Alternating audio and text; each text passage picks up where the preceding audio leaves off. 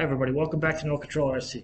I'm at work today, my beer's boiling away, I got a little bit of time. I went out and swept the sidewalk off by the brewery, set a few cameras up.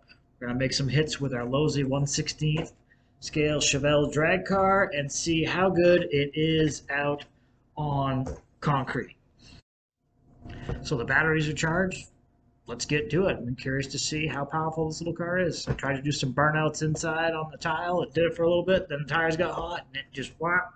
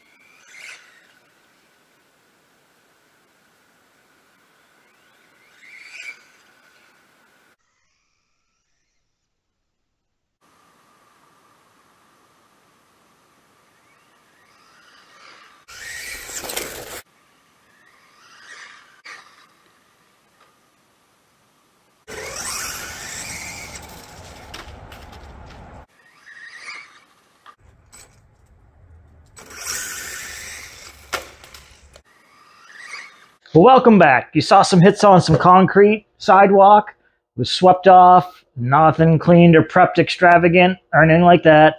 I like the car. I'm not the best drag race driver in the world, and it took me a little bit to get the car to go straight under power, but there's plenty of people that won't have an issue dialing it in. I'm just not the best drag racer, and I'll admit that. Few things about the car I wish they would have done differently is the controller. I wish it had a flat bottom because it does that. Whenever I set it down, I'm not thinking about setting it on its side. I'm just thinking about setting it down straight like I do with all my other controllers. The car is a little light on power when you're doing burnouts, but you may just need to find a different way or take some pressure off the back. The tires do get super sticky and start grabbing. I was able to lay some rubber patches on the tile floor, but nothing out on the concrete.